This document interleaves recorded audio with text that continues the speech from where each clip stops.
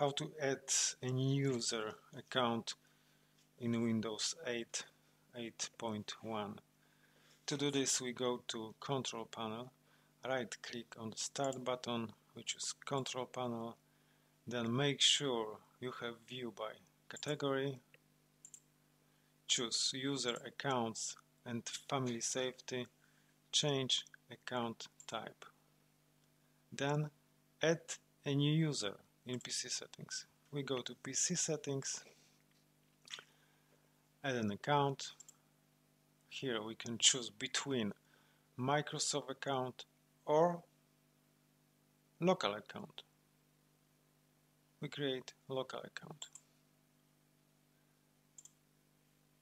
Username,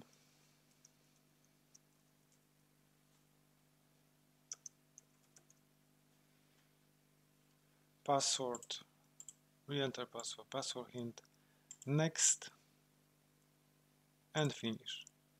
Yes, now we have created username test. We check if this user test is on our computer. Yes, it is. We can log in our new user account and test it. That's all. Thanks for watching and see you on the next video.